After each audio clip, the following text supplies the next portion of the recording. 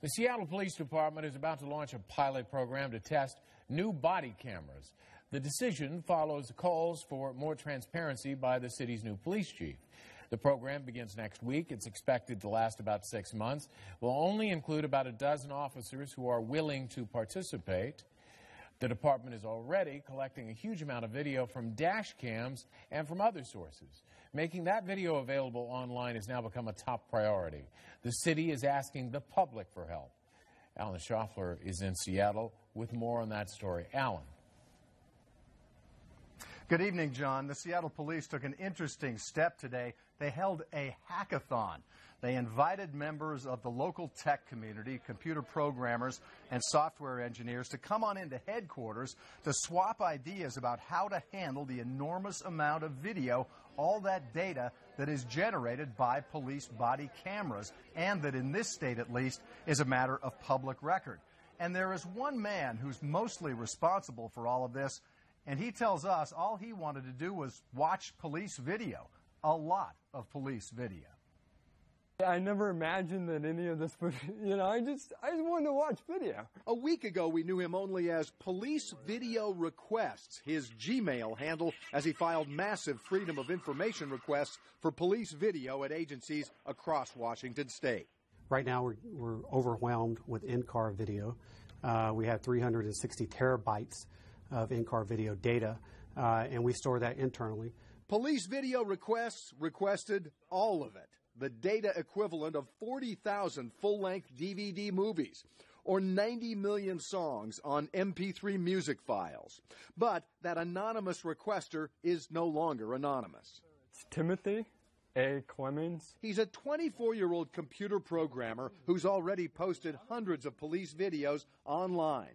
He says he wants as much information made public as is technologically possible and legally allowable. The big issue has been bias policing and use of force. So let's go create a log of every single use of force case. Here's the video, here's the 911 call, the radio, the reports, everything. And now he's working with the police, who made a social media connection. Well, I'm watching on Twitter, eating my sandwich at my desk, and I said, well, I'll respond to him. The basic message: drop the request, come in and help solve the problem. And he responded with a program he wrote that automatically edits police video. The result shows what's happening, but it's obscured, without details that might be a matter of privacy. Depending on different Freedom of Information laws in different states, it might not work for or be needed by all police departments. Makes everything less recognizable. Yeah, it blurs the frames. But you can still tell what happened. You have a really good idea if somebody's getting punched. In a case like that, a formal request could be made for the unedited video. Seattle PD has no cost estimate for broad use of such a program, but they say it would almost certainly be far less than doing the same thing manually. It's just one of Clemens' ideas for opening up the process, always balancing law enforcement needs and public rights. And police around the country will be weighing the same issues as more officers wear cameras. At VView in Seattle, one of two camera makers dominating the market, business is booming as people clamor for police accountability. Because of recent events, they're really understanding that body cams are out there now. And so they're demanding their police agencies go and get these. Meanwhile, Clemens has withdrawn all his video requests and continues his work with Seattle PD. He envisions a future of easy, public, online access to police video for everyone.